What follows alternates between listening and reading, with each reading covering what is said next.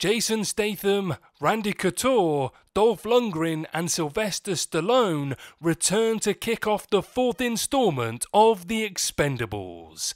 The trailer then expands out to showcase the ensemble of action stars who have assembled for one more high-octane adventure. The overall mission is also simpler and more straightforward, involving a submarine full of nuclear missiles. The synopsis for the upcoming action film reads, excuse me.